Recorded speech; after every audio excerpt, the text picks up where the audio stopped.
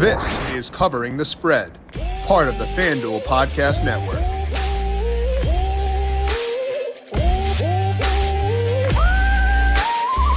We have got some awesome conference games coming out this week across college football. Clemson, Wake Forest, Florida, Tennessee, Wisconsin, Ohio State. A lot of fun games, a lot of conference games in the docket. We're going to break those down, let you know what to bet within those games and the best bets across week 4 in college football. This is Covering the Spread right here on the FanDuel Podcast Network and numberFire.com. My name is Jim Sonis. I am a senior writer and analyst for numberFire.com, joined here as I am each Wednesday by Dr. Ed Feng. You can find his work at thepowerrank.com and find him on Twitter at thepowerrank. And Ed, I got to ask you, there was a video this week on Twitter about a new walk-on recruit for Penn State named Chad Powers.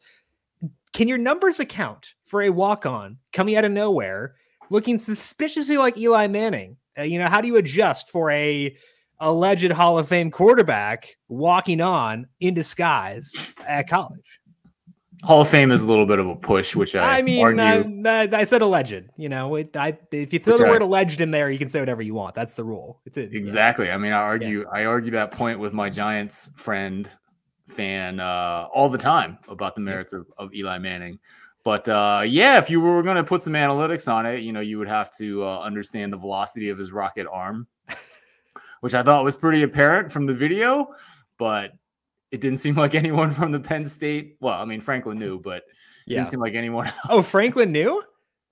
Oh, yes. So you got to watch the right clip. Yeah, so I watched the short one, and what we're talking about is there's this thing that Eli Manning did. He did like a tryout at Penn State, did a walk-on. He was in like a weird like nose makeup and stuff like that, and like worked out as this guy named Chad Powers. And it's hilarious. The clip that I saw. The only clip you see of Franklin is Franklin yelling at the guy for running a 5.49 in the 40-yard dash. And I was like, oh, wow. Like he's given this guy this walk-on grief. And I didn't realize that Franklin knew. He knew. So okay. Go to Twitter, search up Chad Powers. And there is you want to look for the one with Omaha Productions, because it kind of tells the broader story. And I think it gets into a little bit of the makeup artists that help Eli pull off being 26-year-old Chad Powers, homeschooled by his mom. And there's an even longer one on YouTube, which is also worth checking out. Anyways, this is a pretty good laugh. If you want something entertaining tonight, please go check that out. Well, one thing I was curious about was like, they're not curious about this guy who looks like super old trying to walk on a quarterback. But then I remember that Sean Clifford is like also 26 effectively. I think he's like 22, but like he's been there for a decade. So I guess that probably makes it a little bit less weird to have the super old guy at quarterback. I mean, that's kind of funny that a 22-year-old guy is so old this day and age and in big time college football. But I mean, it was fun. It was fun. So think fast, run fast. Think fast, run fast. Think well, bet well. Maybe we can go with that. We'll try to work that in here somewhere throughout the show for today. We're going to break down week 4 from a college football perspective, let you know what Ed's numbers are saying about this week and much more. But first, a reminder to make sure you are subscribed to Covering the Spread wherever you get your podcasts. We are here every weekday, both on the Covering the Spread podcast feed and on the FanDuel YouTube page. So go subscribe there if you want the video version, but also check out the Covering the Spread podcast feed to get our NFL and college football podcasts as they go live each and every day. Twisted Tea and FanDuel have joined forces to bring you a one-of-a-kind contest series that gives you a chance to compete for your share of thousands of dollars in side credit. Introducing Twisted Tea's College Football Picks, a sports betting-focused contest series that is entirely free to play. The contest is simple. Each college football game will be assigned money line, spread, and total markets with assigned points to each market. All you have to do is make 6 selections based on these 3 markets and earn points for each correct selection you made. If at the end of the day your score ranks among the best in the contest, you'll be eligible for your share of side credit. Head over to FanDuel.com/TwistedTeaPicks, one word, FanDuel.com/TwistedTeaPicks, and make your picks. And reminder, please drink responsibly. Let's dig in now into week number 4. And Ed, we got some big conference games this week across all the big conferences. But the problem is a lot of these teams have been facing off in non-conference play for the most part thus far. And one thing I've always liked about your model is that I feel like it does a very good job of accounting for strength of schedule. So I want to go through that process for people who may be new listeners here. what do you do to account for the wildly different schedules teams have played thus far when trying to project how they perform against different levels of competition? There's two different ways that happens in my model. So my primary model right now just it essentially adjusts teams based on how they performed in games, and it accounts for strength of schedule because it has some baseline expectation for how you were expecting those teams to play in that previous game. So, the one interesting example when Vanderbilt went out to really beat Hawaii in week 0, that made a pretty significant adjustment. The markets, favored Vandy. I think I had the game closer to a pick. So you just get a huge adjustment in favor of Vandy. You get a huge adjustment against Hawaii, and it's all relative to what I thought before that. I actually bring that up because that's an example of a game in which I'm not sure the adjustment was done correctly, simply because Hawaii is terrible. They're trying to rebuild. Vandy is probably not particularly good, as we've seen in the subsequent weeks.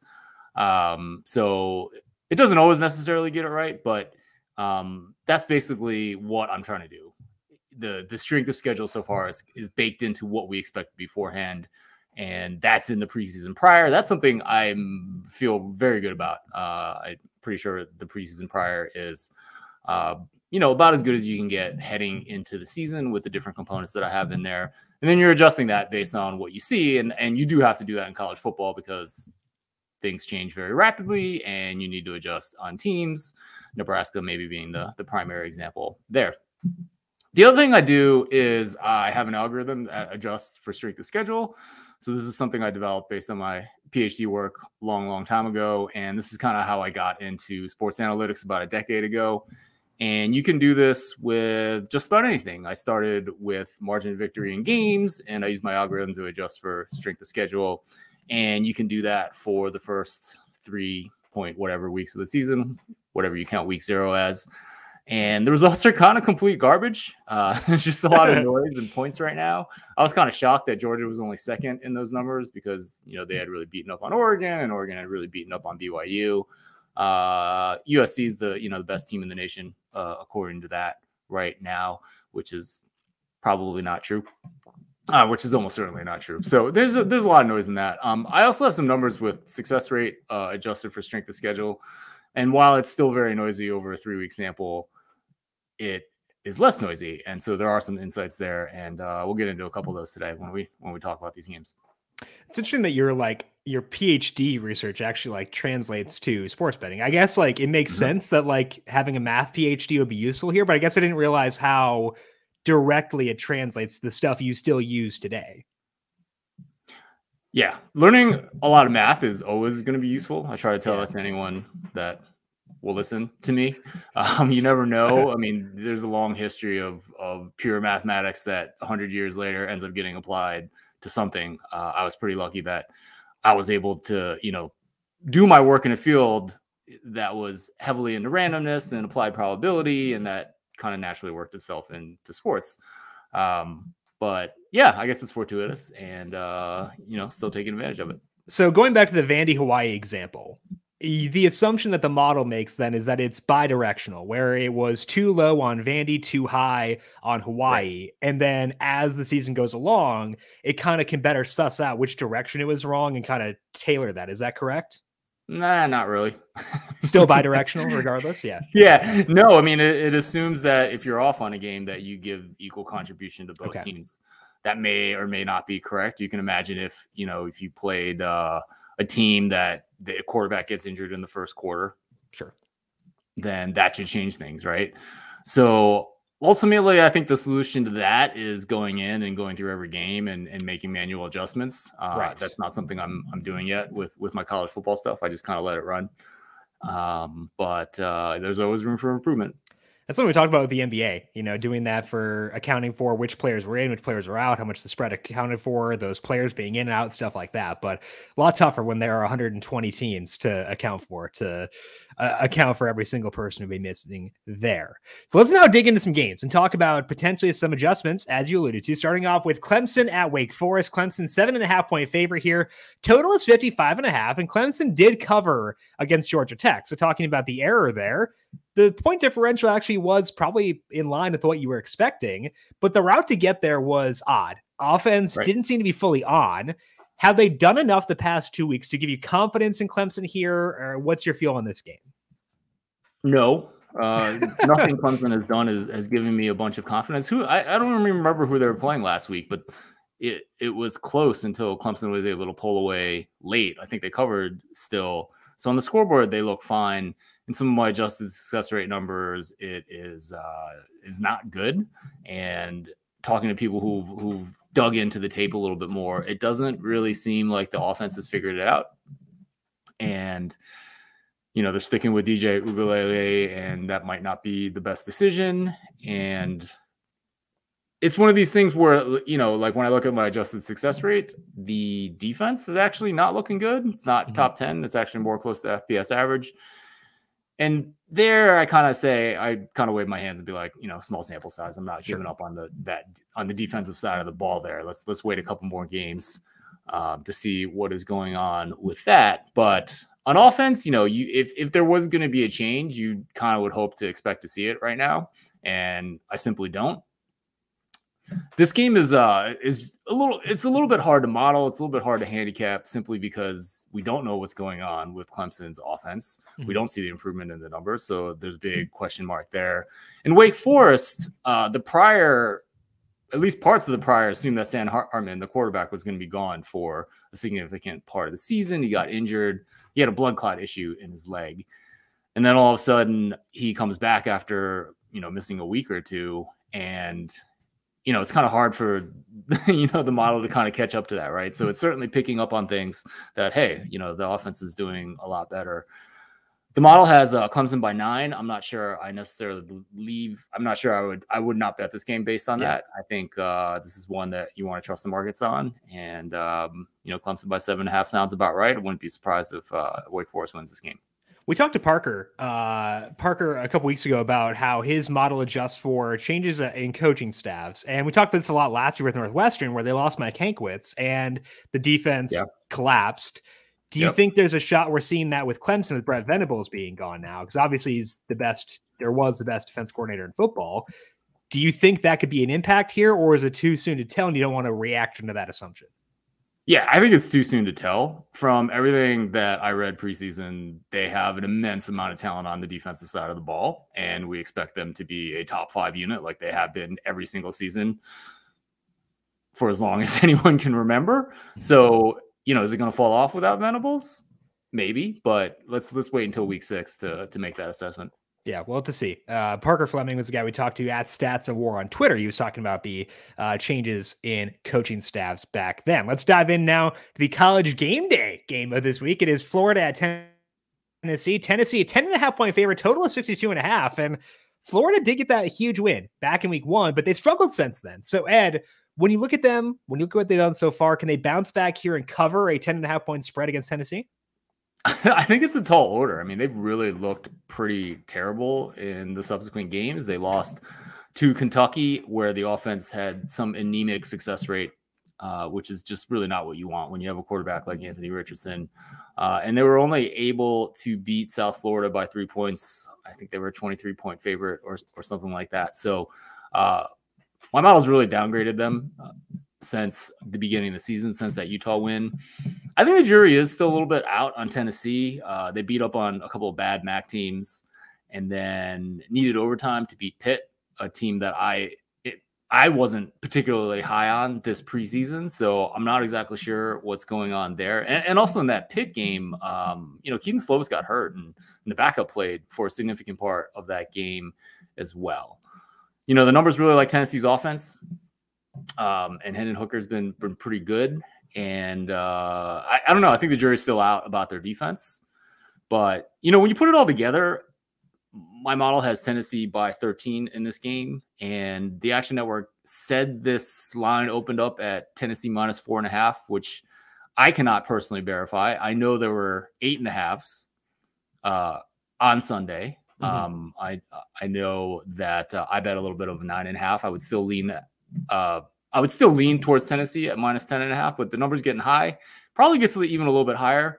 but probably a lot of value is not. There's certainly not as much value now as it was on Sunday. Yeah, I always find that tough when I know that there was a better number available previously to bet into it. But if it's still showing 2.5 points of value, that's not a bad number. Is it a hesitance to think that the model is overreacting to Florida's rough couple weeks, or is it just knowing you had the better number earlier? I mean, Florida clearly has talent, and so maybe they come and decide to play, and then Tennessee's defense looks more like they did the second half of the year last year instead of the first half of the year. All kinds of things come into play. I mean, I would still lean towards Tennessee at this number, but obviously don't love it as much as I did earlier.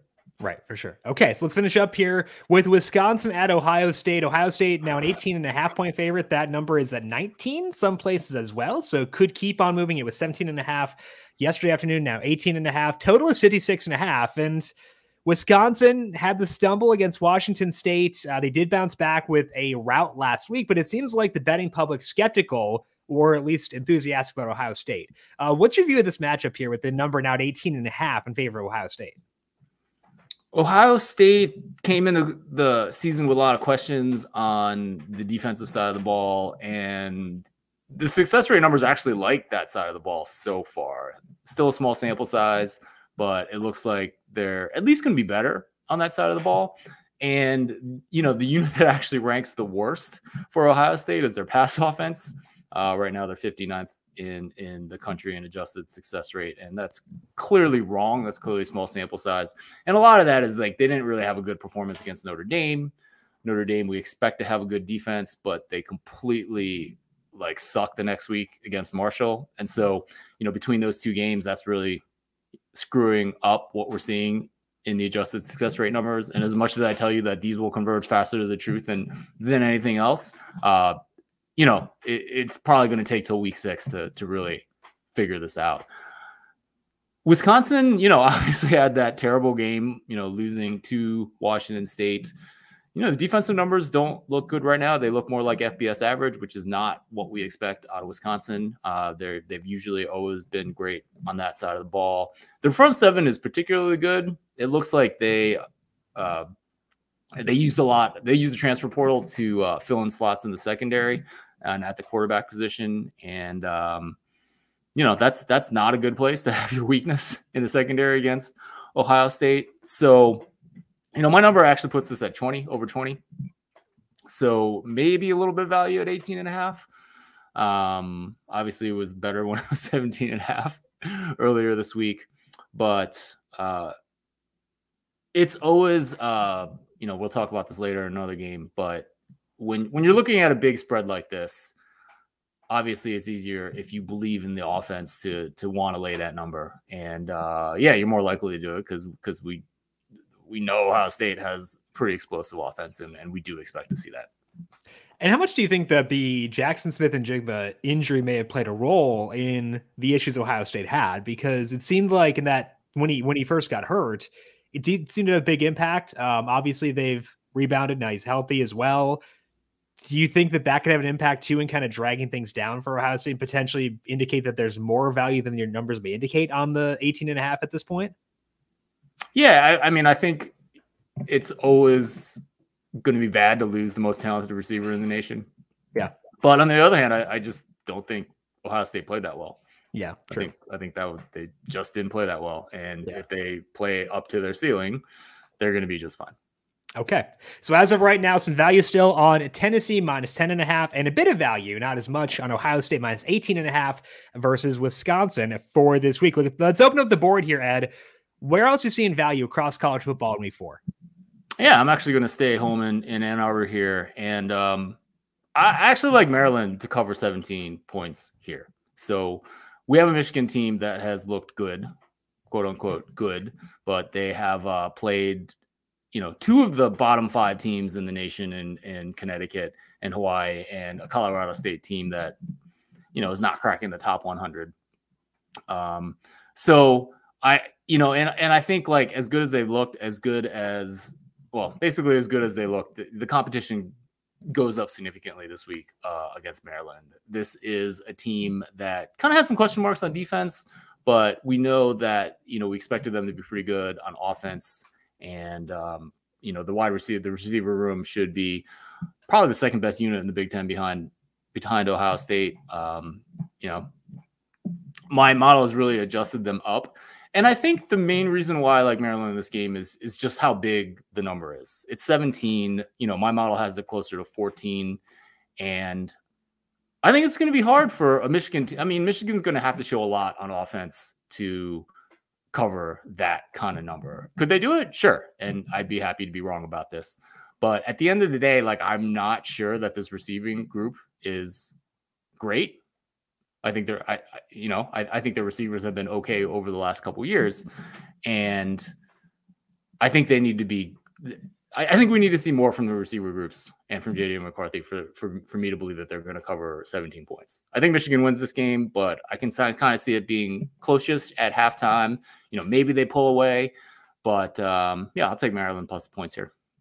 You think that the McCarthy factor in this is kind of lending itself towards a tighter game? Because it seems like with the way they tend to play when he's in there, it's a bit more, I don't want to say it's not conservative, but it does seem as though it's more conducive to unders, to lower scoring games. That's less conducive to a bigger spread. Do you think that a McCarthy-led offense is better for this kind of situation because it'll keep things tighter? Or what's your view of this kind of new style of offense they've got? I mean, I'm not sure it's more conservative under McCarthy. I mean, I have seen them go deep quite a bit, with McCarthy. McCarthy has more upside. It's pretty interesting. He was 101 to win the Heisman preseason, took 5 snaps week 1 and went up to 60 to 1 to win the Heisman. And at some point, I think last week he was 20 to 1. Yeah. He's kind of fallen down a little bit since then. But he's 30 right now. Yeah. So he fell down. I think I saw him at 25 on FanDuel at some point. But someone out there was betting him before we saw many snaps this year, and he clearly has a high upside. Yeah. And honestly, it's not I think he's looked pretty good. And I think, of anyone that's going to adapt to playing against big competition, it's going to be him, because he just clearly has the physical capabilities in terms of his athleticism, in terms of his big arm. I need to see this from the receivers. Yeah. I've been talking for you, even all through last year, that I'm not sure that Michigan's receivers are that good. And, I think for them to cover 17 points, the receivers need to be good, and we'll see if that happens. Yeah, I think for me, the thought process of McCarthy might be that because he's more likely to run, it might keep the clock running more, which is conducive to a slower game overall. Slower games tend to be conducive to more, tighter spreads, lower scoring games. Even if he's more efficient and better, that could be the thought process there for Maryland, potentially covering a bigger spread, just because if the clock runs more often, that could potentially benefit them as well. But we haven't seen him have to run much because the scores have been so lopsided. I'm curious what those numbers look like in a potentially tighter game on Saturday as well. Also, FanDuel did post the Ohio State versus Michigan spread for November. Do you have a guess? Have you seen this yet? Yeah, I was looking at my numbers. I think right now in Columbus, I'd probably make Ohio State 11 or 12 points favorite. 10.5 right there. Yeah. So, I'd probably take a nibble at 10.5 Ohio State at this point. Especially if you think that they cover big against Wisconsin, I think now would be the time to get that potentially before we see movement. If you think that Ohio State covers this week and Michigan does not, kind of thinking the way your model works, adjustments and stuff like that, it'd be better to bet it now if you think both those events occur. Yeah, I mean, we could be sitting here in a week and talking about, oh, well, I was wrong about Michigan. The receivers look great, and they covered the number. But I will also say, I was talking to Eddie Walls yesterday on my podcast. He's a professional sports bettor, and his knowledge of college football is immense. And it was interesting to hear him say that he actually didn't think that Michigan's secondary was that good.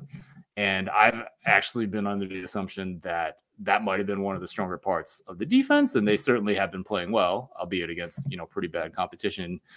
But after that conversation, I went back and looked, and I was like, oh, one of the guys I thought was back is actually not back. Yeah. Cornerback Vincent Gray. So I completely goofed on that in my podcast yesterday. So please call me out on that. And they are playing a converted wide receiver as their slot corner, and a couple corners that were back last year, but also no Dax Hill. And it remains to be seen who's going to rush the passer against an offense with a pulse. So that's another reason I like this game. Is I mean, that's another reason that I like Maryland. I believe in my numbers here. They have a pretty good receiving core, and I think that secondary will get a test. That's another reason too it could be correlated to the Ohio State game because of the receiving talent they have at Ohio State, the necessity they'll have in rushing the passer. So those bets could potentially be correlated as well with the Ohio State minus 10.5 for the game later on this year. That's all we got here for today on the college football version of Covering the Spread. But Eddie, we're talking about your podcast, talking about a guest you had on there. Where can people find that and all the rest of your work? Yeah, so catch my podcast at the Football Analytics Show. I had Eddie Walls, who's a pro sports bettor, college football, NBA, and he's also works with Ryan Angle Sports, which is one of only two places that you should ever consider buying picks from. One of only two places that's ever done it really the right way. And it was honestly kind of intimidating talking to someone with such an immense knowledge of college football. I think my knowledge of college football is pretty good, but yeah, the man really knows his stuff. It was pretty clear why he's a pro after talking with him. So yeah, honestly, a great conversation. Talked a bunch about music at the end as well. So check that out at the Football Analytics Show, anywhere you get your podcasts. And then also check out my sports betting email newsletter. You can get that at thepowerrank.com. One of the things I write about games that I bet, but I also put together. I'm still doing because Edward Regas used to help me with 7 Nuggets on Saturday, but it's mostly me these days. And it was interesting to see other media organizations use the term Nuggets recently. So I was texting with Edward about that, but catching on. I try on Saturday, not to make it about me. I certainly put links to podcasts that I've done, put links to this show as well. But I try to make that about other people and what other people are thinking. So I think people really like that. So check that out at thepowerrank.com. You mentioned the Football Analytics Show. I've got my Football Analytics Show mug. It made an appearance on my wife's Instagram story, I believe last week. I made a cappuccino in our new espresso maker. And so the Football Analytics Show mug made an appearance, a cameo there. So it's going worldwide. Is very exciting. I think it was a story. I'm not sure how to check a story on Instagram. I've been told you can do it somehow, but I don't know Instagram very well. So yeah, you gotta click. You gotta click on the logo. Someone younger than me was showing me this.